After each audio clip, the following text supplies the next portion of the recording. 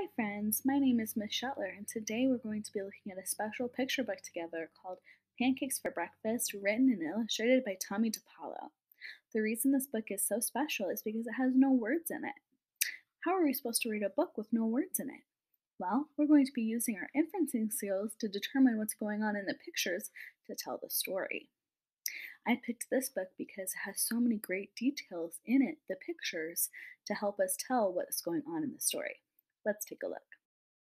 Pancakes for Breakfast, written and illustrated by Tommy DePaulo. Now, from the cover, we can see that there's a lady with her dog and her cat and four giant stacks of pancakes. Have you ever seen pancake stacks so tall? I haven't, not in real life, anyways. So, based on the cover and the title of the book, I can assume and predict that the lady in the picture is gonna want pancakes for breakfast. However, we see a little dog and a cat, so I think that they're gonna have something to do with her getting her pancakes for breakfast. What do you think? Let's find out. Now that we thought about what the story is going to be about from the picture on the cover of this book, let's dive right in. So it looks like the story is going to start off in a little red house. There's a bunch of snow and no leaves on the trees in this picture. So we can predict that it's going to be a snowy, cold winter day. And in the background of the picture, you can see the sun rising. So we can assume that it's morning time. So the story starts off on a cold winter morning in that little red house. Now we can see the old lady lying awake in her bed and her cat still sleeping on the bed with her dog stretching big on the carpet beside her. He looks like he just woke up too. And then the old lady is getting ready by washing her face. But we can see that she has a thought bubble. And in that thought bubble, there's a stack of pancakes. So we can predict that the old lady is thinking about pancakes. And the cat and dog are just sitting next to her, waiting for her to get ready for the day. Now that the lady is all ready for her day, we can see that she is still thinking about pancakes. We know that she's still thinking about pancakes because there's still that thought bubble with pancakes in the middle of it. Since she's thinking about pancakes, and she's been wanting pancakes ever since she got out of bed, we can see that she is putting on an apron and going to the bookshelf to grab a book. What book do you think she'd be getting off the shelf? Look, it's a cookbook. She's getting her cookbook out because she wants to make pancakes, and she is pointing at the book because she is reading the recipe to make sure she can get all her ingredients out to make the pancakes. Now that the lady has read the recipe through, we can see in this page that she is getting her big mixing bowl out and a flour sifter and putting it on the table. She got her big bag of flour, and we can tell that it's flour because it says flour right there on the bag. And then she put the flour in the flour sifter and is now sifting all the flour into the big mixing bowl. She went over to her fridge to get some eggs, and we know that she wants eggs because the bowl that she's holding in her hands says eggs, but there's none in there. Have you ever wanted to eat something and it wasn't there? How did that make you feel? I know that I'd feel sad, and the look on the lady's face looks pretty disappointed because she doesn't have any eggs and she needs eggs to make her pancakes. What do you think she's gonna do now that she doesn't have any eggs in her bowl? Now we can see the lady with a little scarf over her head because she's walking outside, so that keeps her warm. Her doggy's following her, and she looks like she's headed to a red barn. In the little window, we can see a chicken in the barn. What do you think is going to be inside the barn? There's a chicken in there. What else? We can see that she walked in to a chicken barn. There's a whole bunch of nests that the chicken are in, and it looks like she is grabbing eggs that the chicken was sitting on and putting it in her basket. The lady is grabbing the eggs so she can use it to make the pancakes that she wants. Now we can see that the lady brought in the eggs from the barn because the basket that she brought the eggs in is now under the table and empty, and the bowl labeled eggs is now full of eggs, and that was once empty. She put the flour and the eggs together so all her ingredients can be side by side. She added a new cup to the table. It's on the other side of the big yellow mixing bowl, closest to the lady. It looks like it could be a measuring cup full of milk, just a little bit. The old lady must have ran out of milk. And her milk jug in her hand, we know that's a milk jug because it's labeled milk.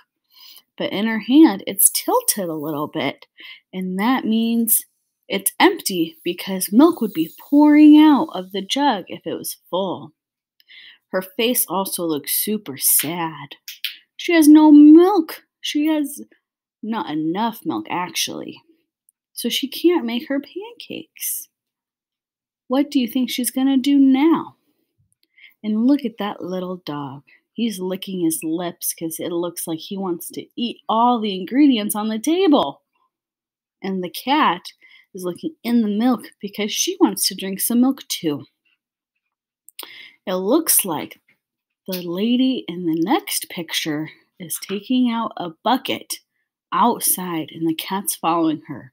She put on her scarf again because it's cold out there. Where do you think she's going? The lady went to the barn. We know that she went to the barn because we see a cow eating some hay. And the old lady is sitting on a stool next to the cow with her hands underneath the cow.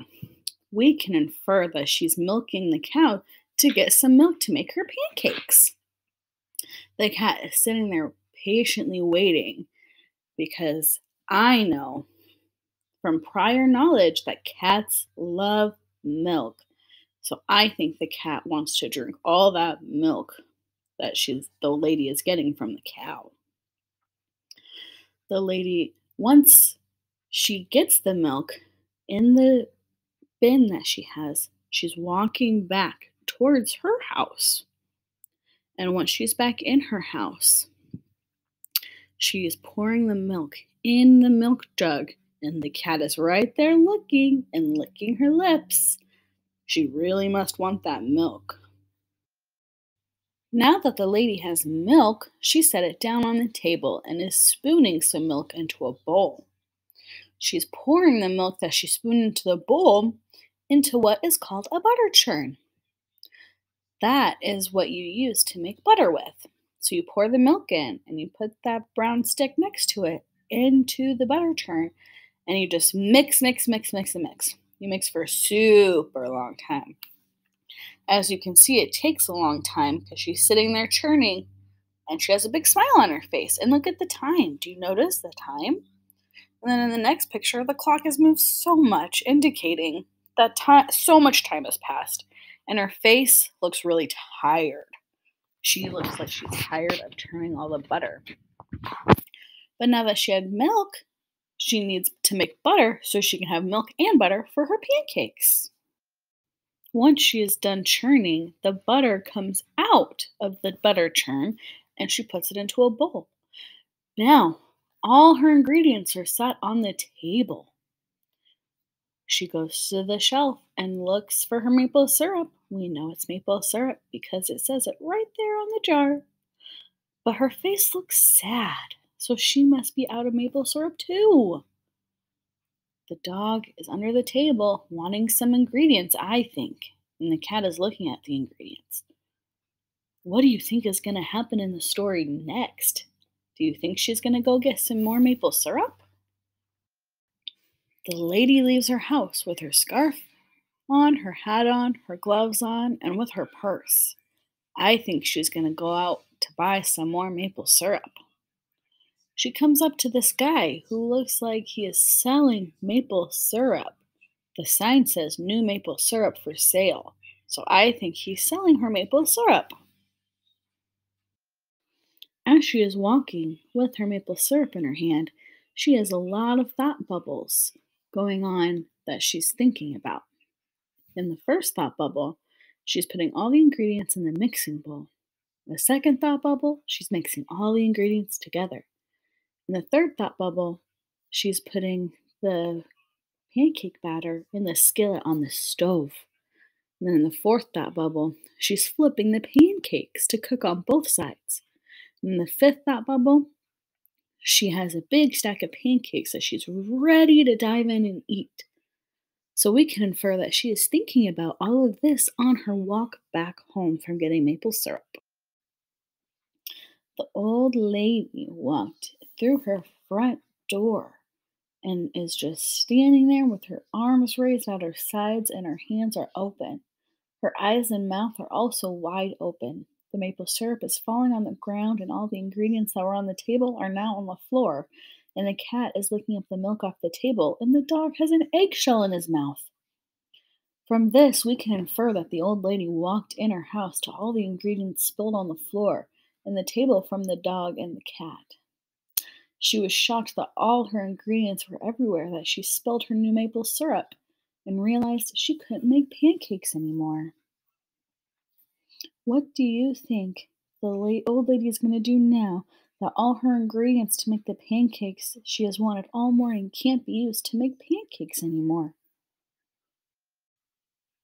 The old lady took off her hat and her scarf and is standing there with a sad look on her face, and the thought bubble has the pancakes flying away. This means that she is sad that she can't make the pancakes anymore. But do you see those lines coming through the door and across her face? That means she smells something. She hurries and puts on her scarf and her hat again and walks to where the smell is coming from. And it looks like it's her neighbor's house. The smell led her right to her neighbor's kitchen, where they are making something that smells really good. She waves to them at the front door and walks in and sits at their table. There's a big stack of pancakes on the table, and that's what she was smelling that was so good. Her neighbors are standing next to her, confused as to what she's doing. But she has been wanting pancakes all morning long, and nothing is going to stop her from eating them. After eating pancakes at her neighbor's house, her dog, and her cat all have super full bellies. And they're very tired. All their eyes are closed. They had a very long morning trying to make pancakes. And she has a sign on her wall that says, if at first you don't succeed, try again. And we know she follows this because she finally got her pancakes. You all did such an amazing job using your inferencing skills and even your predicting skills. Now that we've gone through the whole book together, I want you to go back through every single picture that was in the book and create your own version of the story, as if you were the author writing a story for just all the pictures that are drawn. I made an example to share with you. So I did one for the very first page of the book. And I put, it all started one morning on a little red house on a cold, snowy winter morning.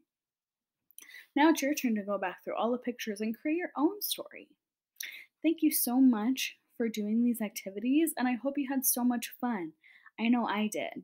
I hope to see you all again really soon.